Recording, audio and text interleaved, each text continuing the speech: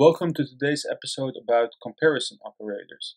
You will be using comparison operators in almost every programming language. Comparison operators compare values and return true or false. But you could also echo out a specific text instead of a true or false. Some of you might be familiar with comparison operators and some of you might not. Therefore, I will give you a quick refresher about them. I already created two variables called x and y, and I set x equal to 10 and y equal to 15. I haven't discussed an if-else statement before. I will create a more in-depth video in the future about them, but the basic idea of an if-else statement is, if the value in between the parentheses is true, this statement will be printed out. If it's not true, it will go to the next line and print out the following line. Like I said, an if-else statement could be even more complicated, therefore I will make an in-depth video in a couple of episodes. Let's put the two variables that we created in the parentheses so we could compare them to each other. So we have variable x is equal to 10 and variable y which is equal to 15. So let's say that we want to know which one if variable x is less than variable y. This could be done with a less than symbol. Let's save it. Refresh the browser, and you can see this is true because 10 is less than 15. We could also see if 10 is greater than 15 by using the greater than symbol. Let's save it, refresh the browser. Now we can see that this is false. We could also see if variable x is equal to variable y with 2 is equal to symbols. Save it, refresh the browser. And this is also 5 because 10 is not equal to 15. But what if we change 10 to 15? Save it. And you can see that the output is true because 15 is equal to 15. We could also see if variable x is not equal to variable y. And this is false because if we change variable y to 10, and refresh the browser, it will be 2 because it is not equal.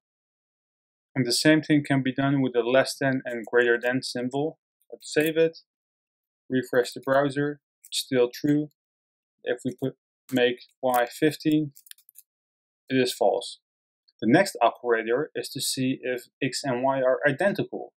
This can be done with 3 equal to symbols. Save it, refresh the browser, and this is true. With the identical operator, the system will also check if the data types are equal. So let's make variable y a string from variable y, refresh the browser, and you can see that this is false even though the values are the same. But an integer is not the same as a string. Let's make an integer from y and give it a value of 10.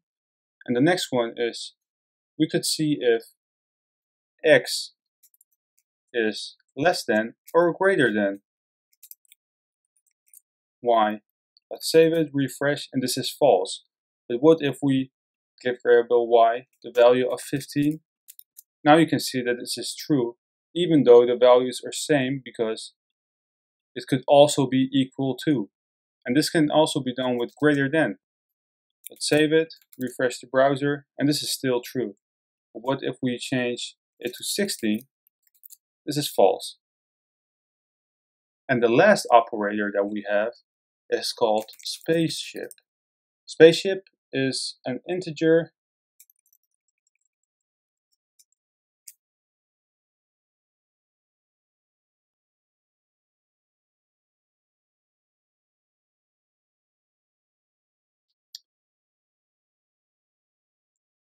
The last operator that we have is called an integer. With the update of PHP 7, they brought a new comparison out which is called spaceships. The spaceship operator does multiply comparisons and returns a value depending on the value on the left and the right to it. So how it works? It depends on what happens. You will get a number back from the system. So if the value on the left is less than the value on the right, the system will return a -1. And if the value on the left is equal to the value on the right, the system will return a 0. Let me make this one bigger so you could read it easier. If the value on the left is greater than the value on the right, the system will return a 1. The name of the spaceship is, well, kind of based on the way it looks. It's a less than operator, equal operator, and a greater than operator. So let's say that we have spaceship 2. This means that they are equal, so the system will return a 0. And if the left-hand side is 3, the return value will be 1. And if it will be 1, the return value will be -1. This was it for this episode. If you do enjoy my content and you want to see more, leave this video a thumbs up, and if you're new to this channel, please hit that subscribe button.